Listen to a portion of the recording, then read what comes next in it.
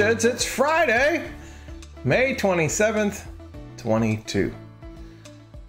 Thank you for your faithfulness. Thank you for continuing to pursue God.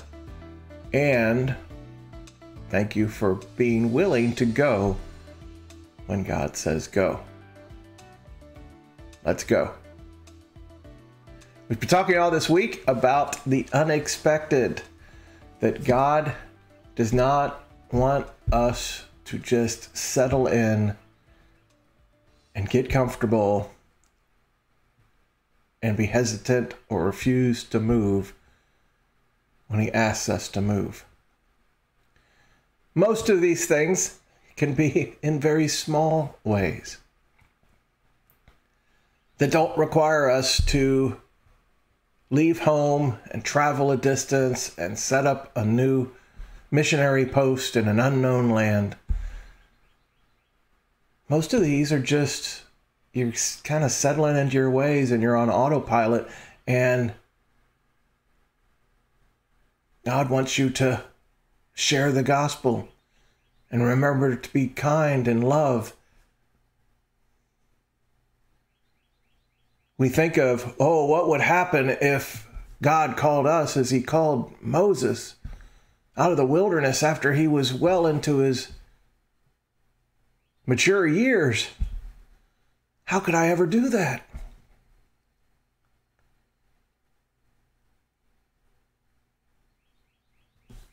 The question is on the simpler things. Are we just driving by people in need? Are we responding in anger when people frustrate us?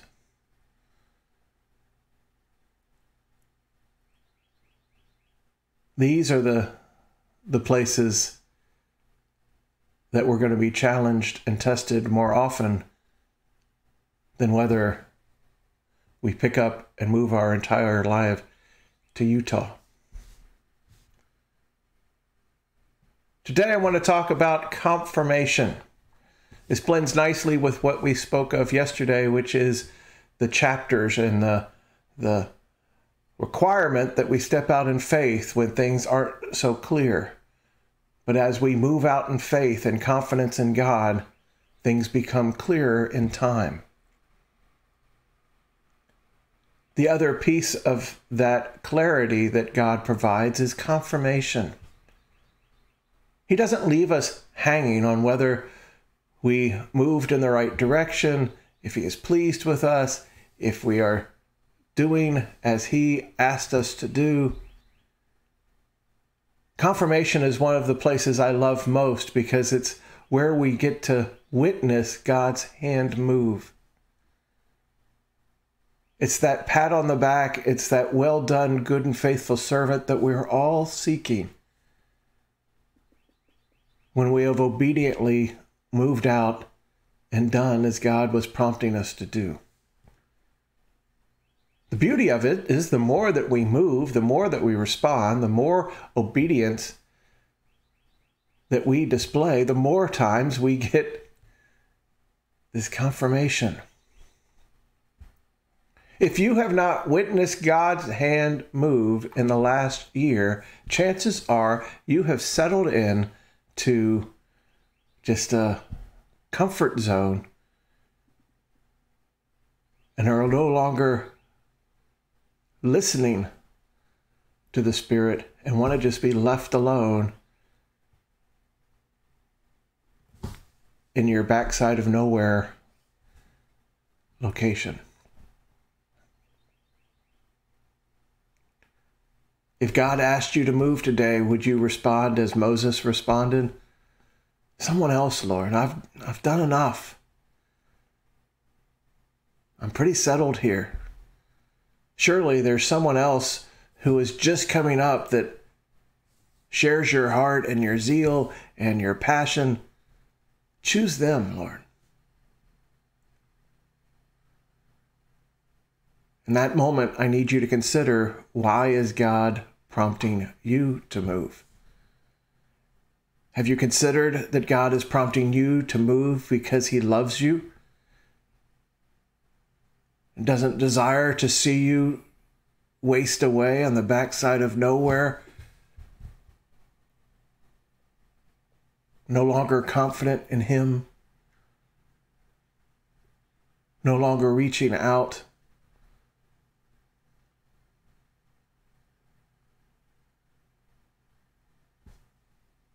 Much of the things that God asks of us are not only for those that He desires to reach, but they are for the one who is reaching.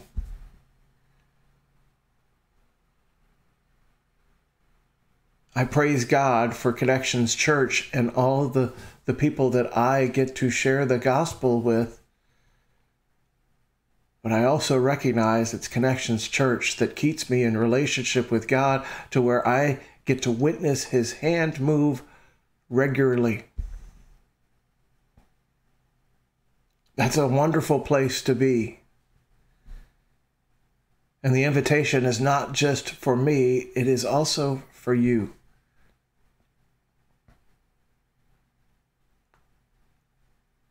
The best part of being in God's plan are these moments of confirmation where you know that He is pleased.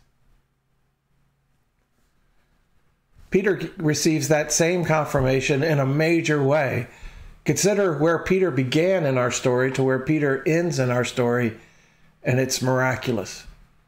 Peter begins by being kind of isolated, perhaps needing a break from all the chaos that occurred in Jerusalem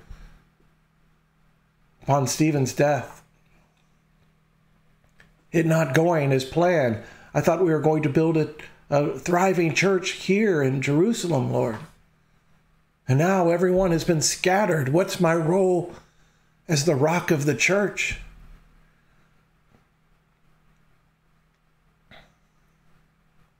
He goes off to Joppa and a time of seeking God, and God did not let him twist very long, for he's showing up in a vision and opening in a new chapter. Perhaps Peter was not ready for the new chapter. Perhaps Peter was thinking that he would get a little bit more time of just allowing God to tend to his wounds and give him a clear revelation. New chapter opens with challenging some of the very ideas that are core to his understanding of who God is and the God of his ancestors.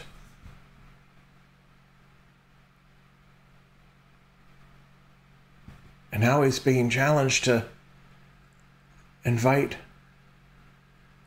the new, to expand the gospel message to the Gentiles. And when given the opportunity, because of the vision, he goes. But still trying to puzzle out exactly what God is up to. By the time we reach yesterday, I see it clearly now. The gospel message is for everyone, just as it was proclaimed by the prophets. And now we receive the confirmation that everything that Peter has done to this point will produce the results that God foretold. In Acts 10:44, even as Peter was saying these things, the Holy Spirit fell upon all who were listening to the message. The Jewish believers who came with Peter were amazed that the gift of the Holy Spirit had been poured out on the Gentiles too. For they heard them speaking in other tongues and praising God. Now this is a mirror, if you will, of the events that occurred in Acts 2, when the Holy Spirit was poured out upon those who had gathered in the upper room. It was the jump start of the church.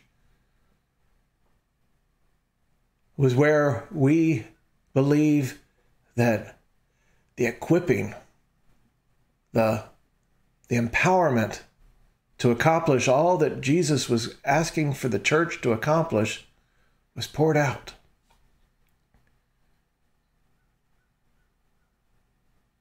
And here we witness a very similar event happening in Cornelius' home. This time amongst Gentiles. If that isn't confirmation, if that isn't the other shoe, if you will, that we've gone through this process of developing and building a church and sending it out through the death of Stephen. And now the next chapter opens and the gospel message is going to be sent out into all of the world. So it's a bookend, if you will. It's the end of a chapter that began in Acts 2. But it's also the beginning of our story. Then Peter asked, "Can anyone object to their being baptized now that they have received the Holy Spirit just as we did?" So he gave orders for them to be baptized in the name of Jesus Christ. Afterwards, Cornelius asked him to stay with them for several days. This is it. This is the new. The new that was prophesied thousands of years prior.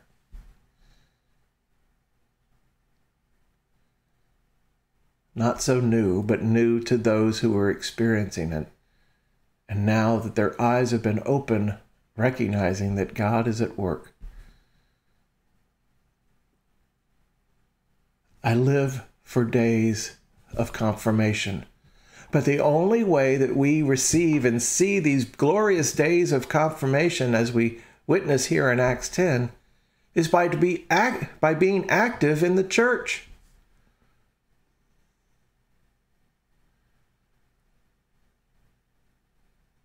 Those who are looking to stand pat, those who are looking to just ride it out, those who are looking to retreat to the bomb shelter, they're not receiving confirmation. They aren't hearing from God. They aren't witnessing his hand move. God desires to write you into his story.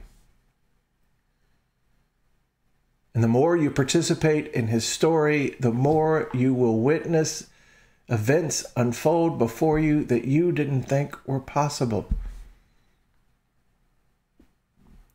God has also given you the choice. Just as he gave Moses the choice and Peter the choice, he is giving you the choice to hear and respond to the unexpected. Let's pray. Heavenly Father, we thank you, Lord. We thank you, Lord, for including us in your story. We thank you, Lord, for allowing us to participate, fully participate, to where we are front row to everything that you desire to do in our community, in our nation, in our world. Is there any better place than here?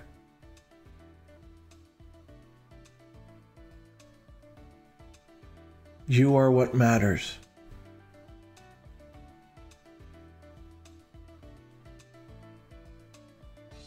Thank you, Lord, for your faithfulness and your belief in us.